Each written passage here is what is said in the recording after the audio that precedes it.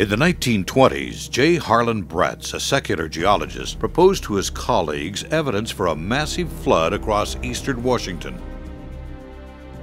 He was rejected by the scientific community because what he was proposing was too close to a catastrophic event with many characteristics closely described in the Bible.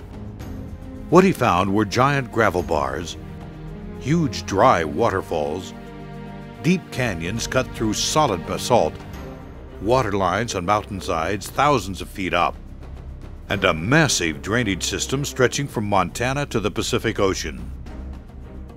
It wasn't until 40 years later when Bretz was proven right with evidence showing the Missoula Flood was the result of an ice dam breaking open at the end of the Ice Age in northern Idaho, emptying in just a few days across Washington and Oregon.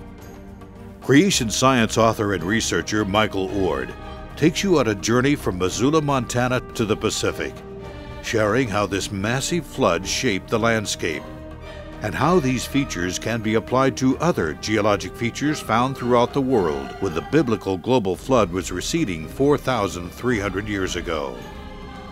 Michael Oard will show how quickly the Ice Age formed with the meteorological conditions right after the flood, how it quickly melted and produced these massive local floods across the world, evidence for only one Missoula flood, and how the Bible can be trusted as Earth's true history book.